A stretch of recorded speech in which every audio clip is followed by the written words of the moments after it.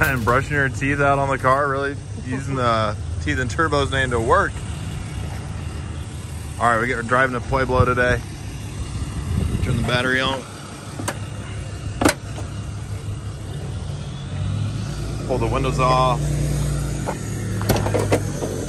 This is how we got our wheels and tires strapped with the race fuel in between them, and they're pretty solid. Not moving much. These sea suckers, tell you what, working pretty good. James and George can get the Viper from Uncle Shad. Shan also brought his SVR Range Rover. This thing's sweet.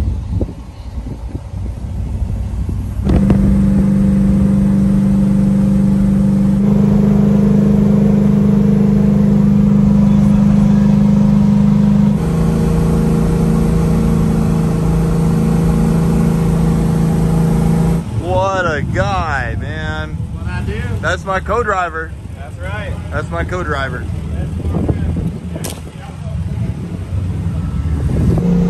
The freaking muff on my headphones came off. Ben's been trying to put it back on for the past 15 minutes and it's so loud in here. But I'll take that hit for today, if that's the only one.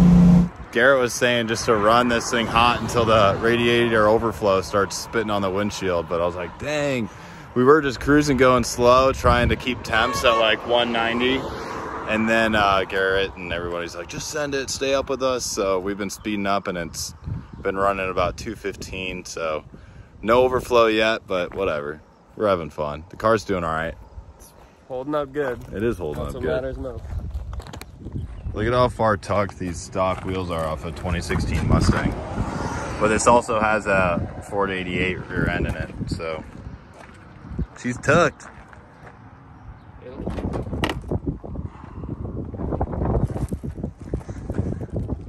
Exhaust melted a hole through the bumper. See how everything else is looking. You're looking pretty decent, dude. Over here, anyways. Zip tie's holding up nice on there. Oh yeah, it is holding on. It wasn't holding on nice yesterday. This is all good. This is all good. Okay. It's this exhaust.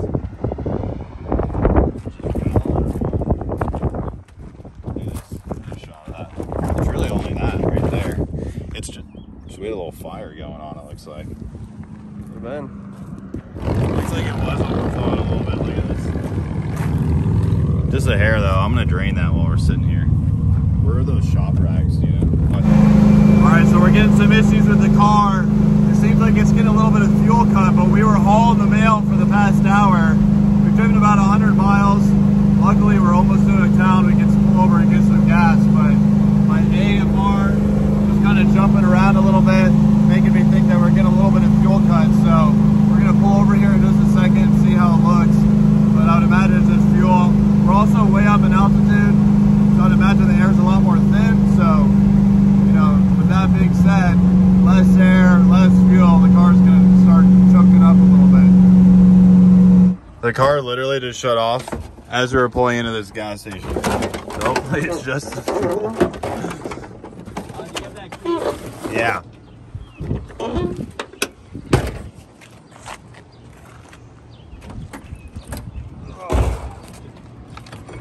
I bet this is it, dude. So we were ripping for a while. Nope, it's not a fuel issue. Feels good? Fuel's good. Okay.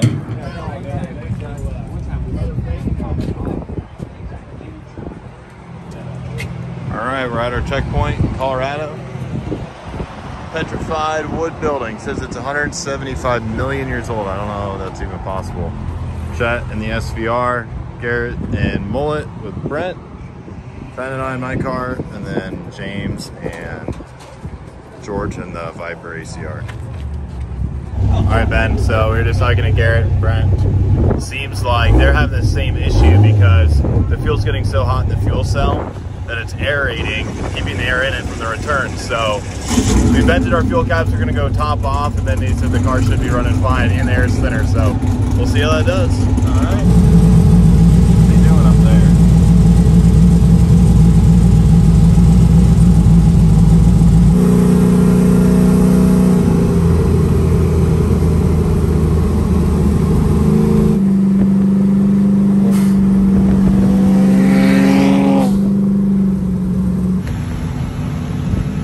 what happened, man. Dude, I think the gas is boiling. So, we're like 10 minutes from the hotel. And car started bogging out at the intersection. And we had to push it. Now we gotta figure out what's going on. All right, guys, we're literally 2 minutes away from the hotel, and this pump gas is literally boiling in the street tank. Literally boiling. It's so hot. I mean, our hotel is literally right there. So I'm gonna switch over to my my race tank, run some ethanol. Should burn a little cooler. Oh, do you got quick connect lines even? Yeah, dude, quick connect, dude. Savage, bro. Makes it easy, Straight savage. right? All right, let's do this. So close, man. We're literally right there. We're pulling up to the stoplight. We're like, man, that lane's not moving. And then I passed Dude, it was like, oh shit, that's perfect. Dude, it was so sketchy because we were literally in the middle. It was a green light. Cars would pull up to us and get out of the way, and other ones would come flying up. That's like, where we were. Dude, We were one of the ones coming up. We were just coasting down that hill though, trying to cool off. Really? We literally just put ours in neutral at the top of that big hill. Yeah, I had my engine running, but I was So all you got, you just gotta flip that one other line. yeah, the return. Just how it is up. Yeah, just Joe's getting something. Oh, This one gets kind of stuck. Dude, we're so close. Yeah, it's been warm today. Let's see if this works with the E85. We're good, dude. Fire's right up. Ooh, that smell though.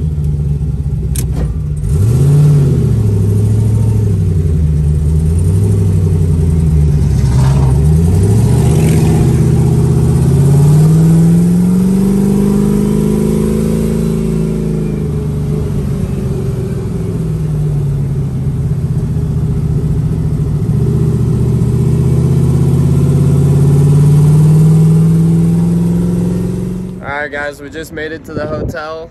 8-hour drive. Yeah. We broke down at the intersection like 10 minutes from here.